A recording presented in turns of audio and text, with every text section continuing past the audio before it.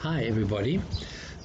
So I've decided to do chapter 2 outside because I find being outside one can connect with God far easier than if we closed into confined things, because nature just shouts God all the time. So I thought I'd just come outside. It's a little chilly, so always be a bit warm, but feel the nice cool breeze. So welcome. I hope you enjoyed the first session, and we continue with our contemplative living, and we will go on to chapter 2 today. Okay? Now, there are 7 sections in the journey that we are taking together. The first section, and we're still in our first section, is about an invitation into a deeper journey. That's what meditation is. Okay? And then we're going to go into part 2, which is about the inner transformation that happens when we go into this deeper journey. And then the third part is about becoming still. Becoming still. Yeah, fantastic. That's all part of the journey. And then when we start learning to be still, then there'll be a section where we learn how to let go. We let go of all the anxieties and all the things that inhibit our freedom. And then in part 5, an invitation to knowing ourselves more deeply, the real essence of who we are as individuals, uniquely creating the image and likeness of God. The following section would be about transforming our pain. Everybody has pain. People tell me, oh, you're just being a pain. Well, that's fine, yeah, sure, that's real. So how can we transform this pain? That's the more real thing. And then the flowing outward. So you see that loving the Lord your God, your neighbor, and yourself. It starts with yourself. Once we get to know that, then we can truly love others. When we're loving from the God center, not the head center. Most of our giving, even in my own life, is from my head, not from my heart. And so it's my ego telling me what I should do, not my heart. So it's not really me giving or God giving through me. It's me deciding and manipulating what I should give. Anyway, so last week, remember we're in chapter 1 and in the first section now, an invitation into a deeper journey. I'm just explaining a little bit about this deeper journey. Last week we spoke about, I don't want to lie to you, the inner freedom that we have of the depth dimension. And we spoke about how we can get into that depth dimension. And today we're going to talk about discovering God in our depths. Discovering God. Okay, let's pray. Just be quiet for a moment.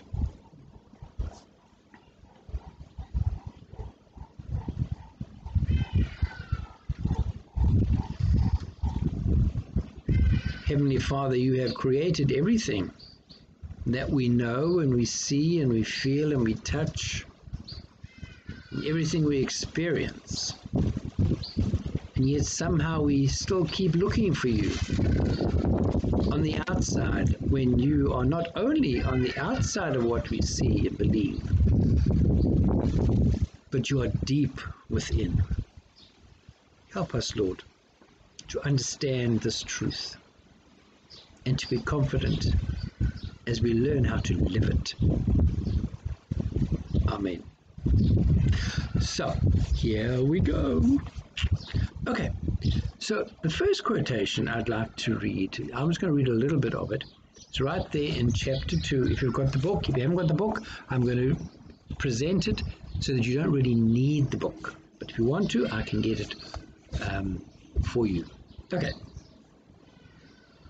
So David Brenner says, to be human, in other words, to be fully human being, to live this full life that we so desperately want, to be human, is to have feet of clay, but divine DNA. Isn't that a nice little ring to it?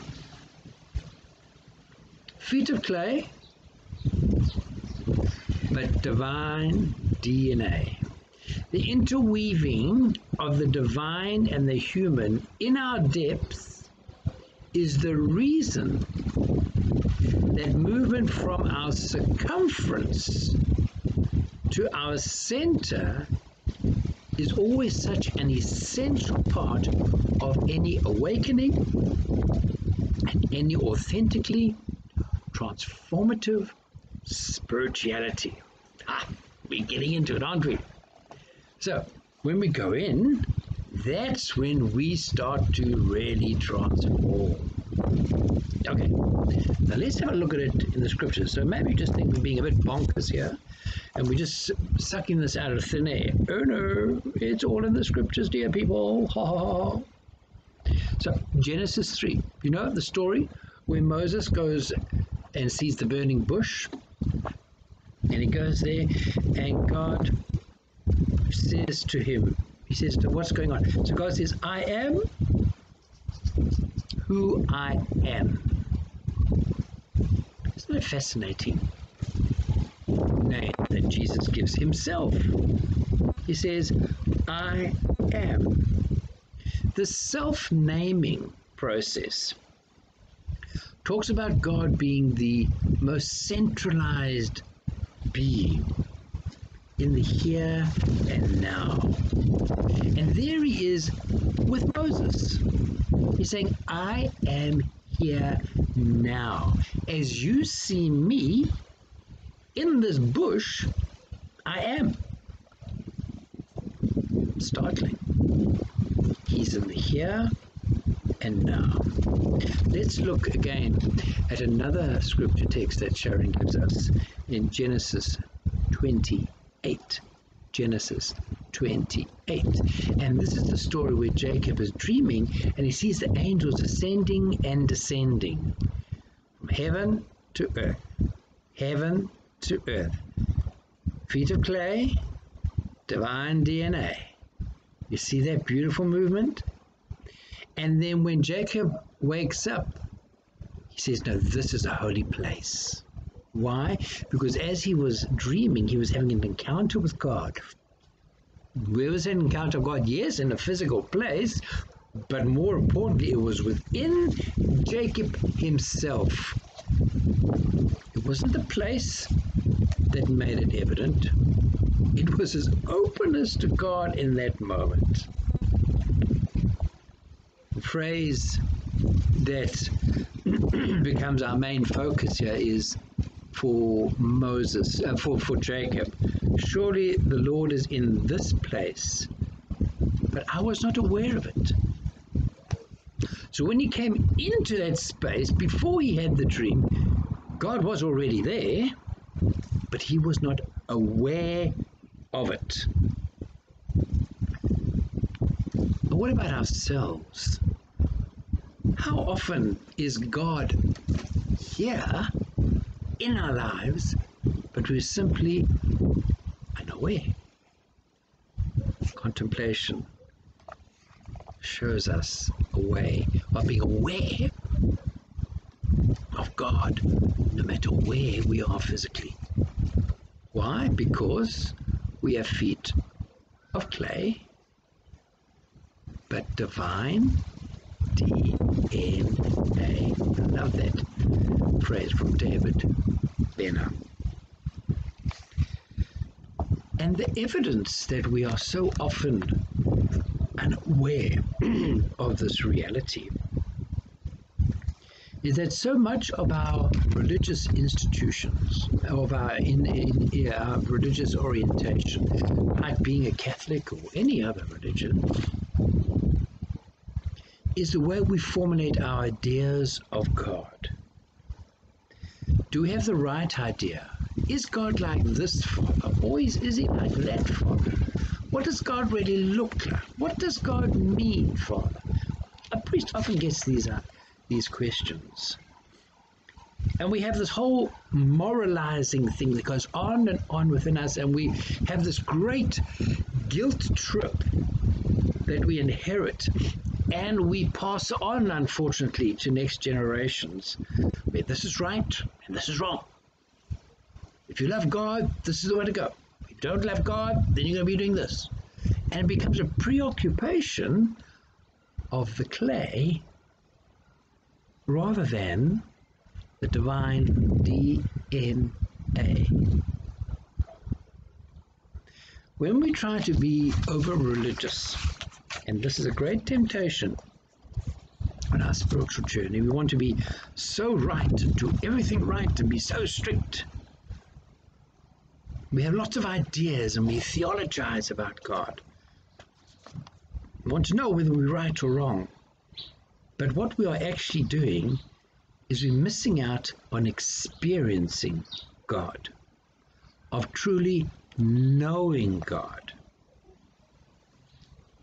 The Sharon says that much of our religion is therefore theological and moral rather than experiential. Shall I read that again? Because that is not disrespect for theology or even for moral theology, but it puts the experience of God as more important than theology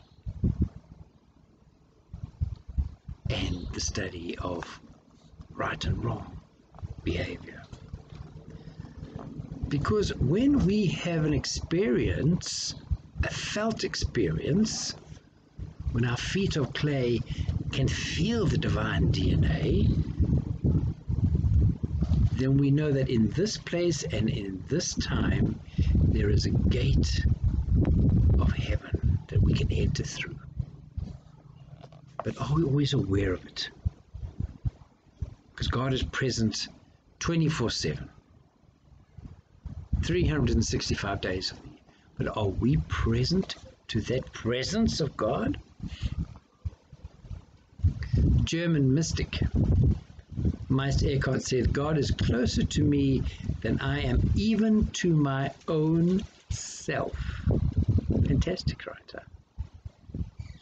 God is closer to me than I am even to my own self. If we're created in God's image and likeness, surely He must be closer to us than we can conceptualize ourselves being present to Him. And then there is this image of a well. Beautiful. When we go into this inner journey, it's an invitation to encounter God directly, face to face. As Moses in the burning bush, Jacob, the ladder, trying to have a face to face, and don't we always want this?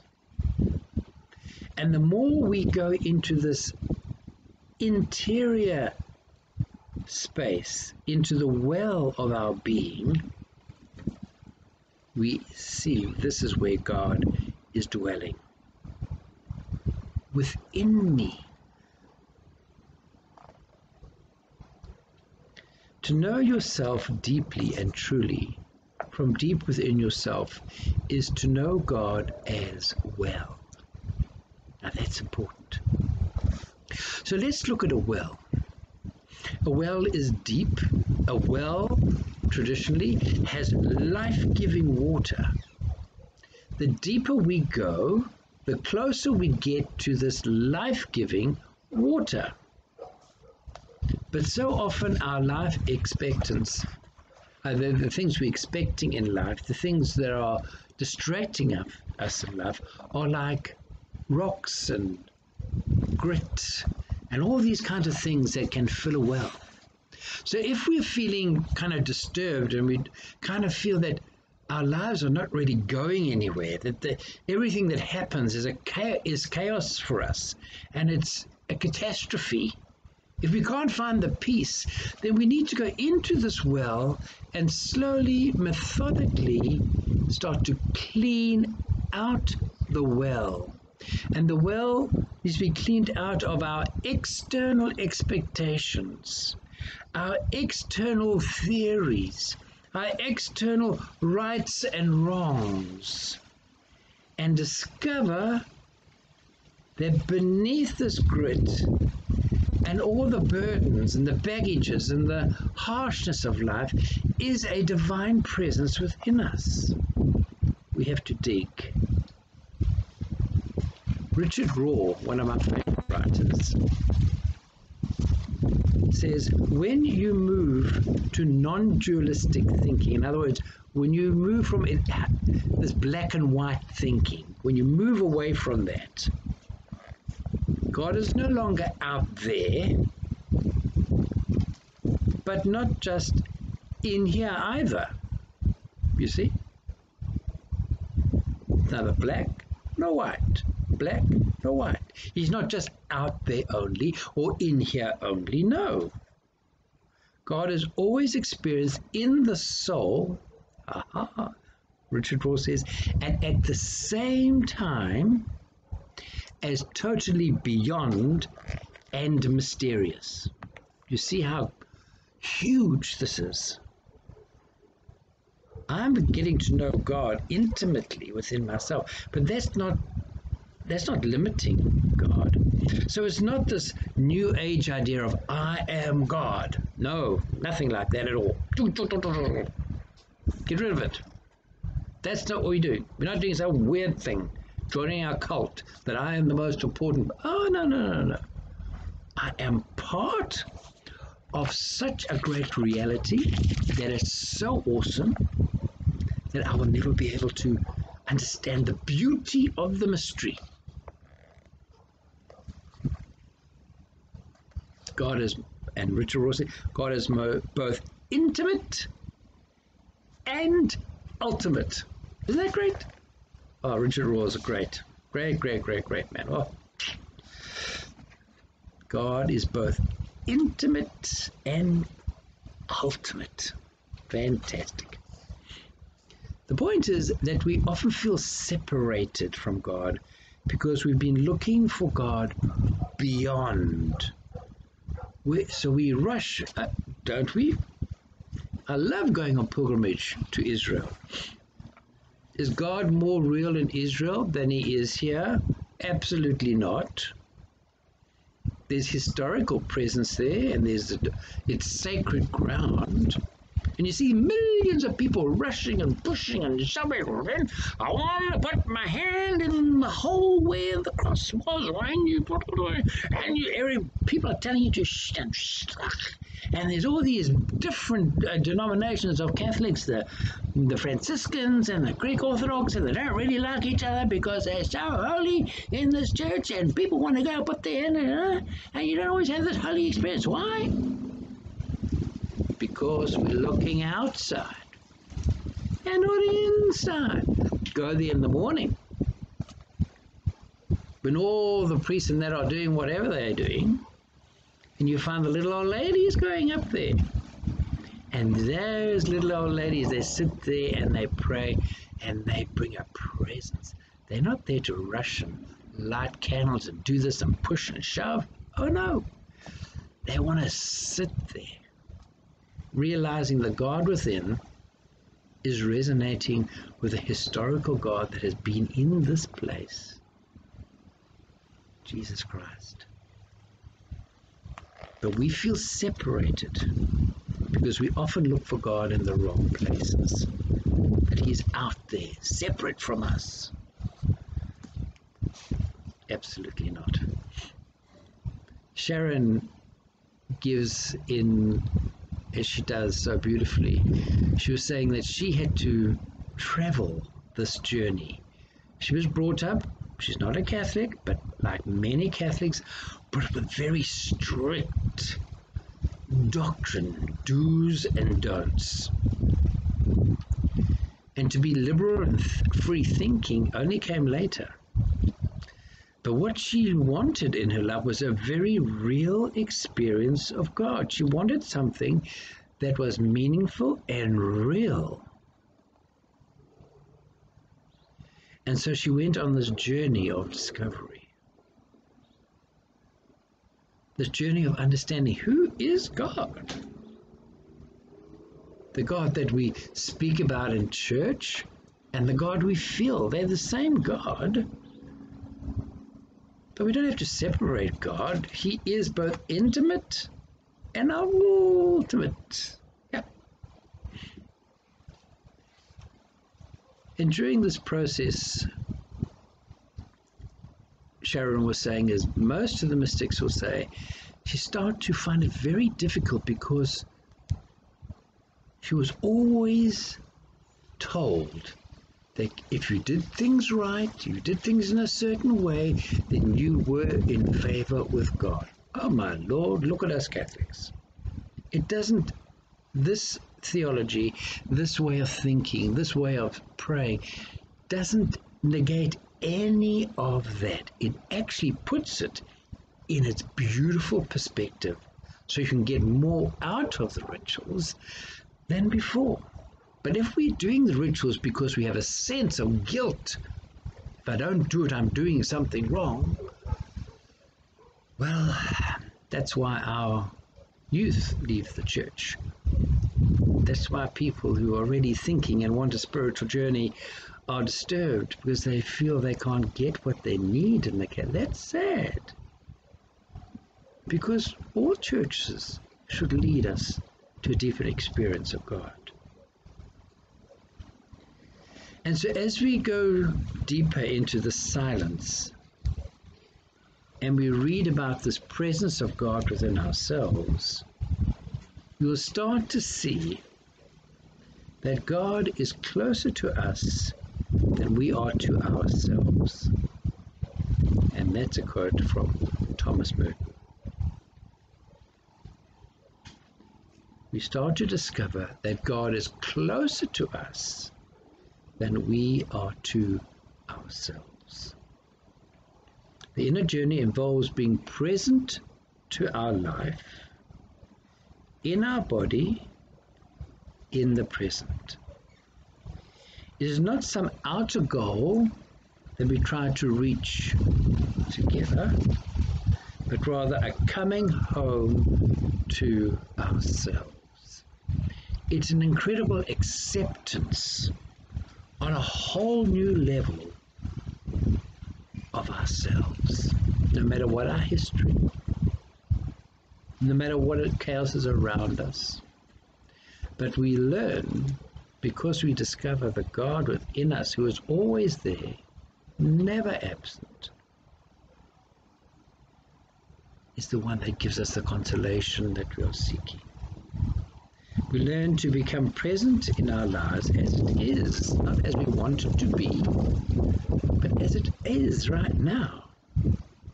And going deeper into who and where we are, and find there's an incredible rich source of life and nourishment already there within ourselves. Have you ever wondered why certain people seem to be so resilient or appear to be more resilient than others? Look at Mother Teresa. Where was she getting all this energy and focus? Even in her dark years, she was able to get and feel the source of life and nourishment. Because that's where God resides within us. John O'Donoghue writes something really beautiful, and I want to read it for you. There is a place in the soul that neither time nor space nor no created thing can touch. What that means is that your identity is not equivalent to your biography. Your identity is not equivalent to your biography, and that there is a place in you where you have never been wounded. Let's digress a little bit. I wonder how often I've thought of myself as a dysfunctional person or a wounded person, and I'm never going to get to a stage where I am perfect. Well, I was perfect once, with no sin. That was when I was conceived, when I was born. That's where the corruption slowly started to take place, not from people who are ill-intentioned, just because that's the way of the world. But there's a place within me that has never, ever been wounded. That speaks so hugely to me. Because so often I spend time thinking, oh, I'm being wounded here, this person said that against me, blah, blah, blah, blah. But in me is a place where I've never, ever been wounded. Contemplation helps us to go to that place where we have never been wounded, where there is still a sureness in ourselves, a certainty of our being loved, where there is seamlessness in you, and where there is a confidence and tranquility in you. Aren't these words beautiful?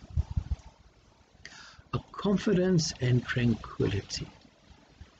Not because everything's going well, not because I have all the money I need in the world and my life is perfect, no, but because I know I'm loved.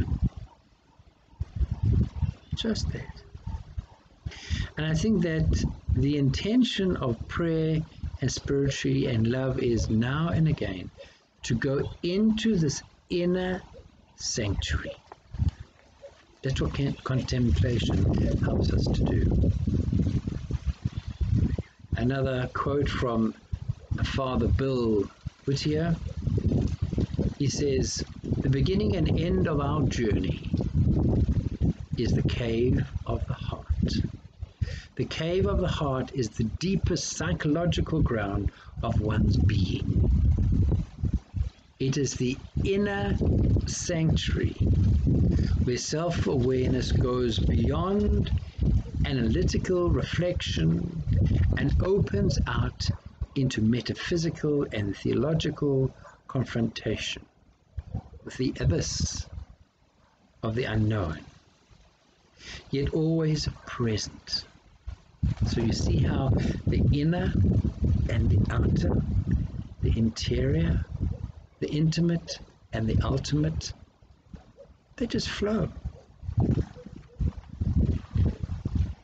And then Sharon ends this chapter with a lovely reflection of one of her silent retreats. And she says that my sinking deeper into the now, into the present, to understanding God is with me in this particular moment, by staying present and open to what is, this is how the taproot of my heart sinks into the fertile ground of being.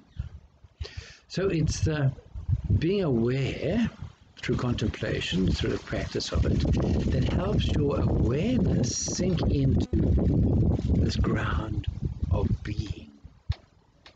Beautiful stuff.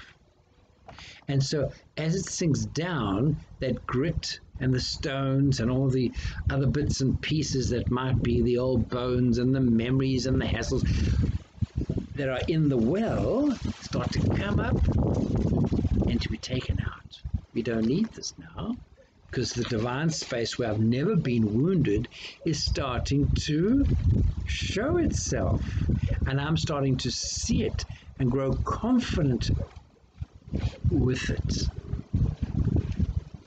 The deeper we sink our roots into the inner source of life, and the more we clear the grit and stones of our own head noise, that's a word that Sharon uses often, the head noise, and the self-constructed identity, as soon as we take that away, the more we become channels for this life to flow through us, and ultimately to others.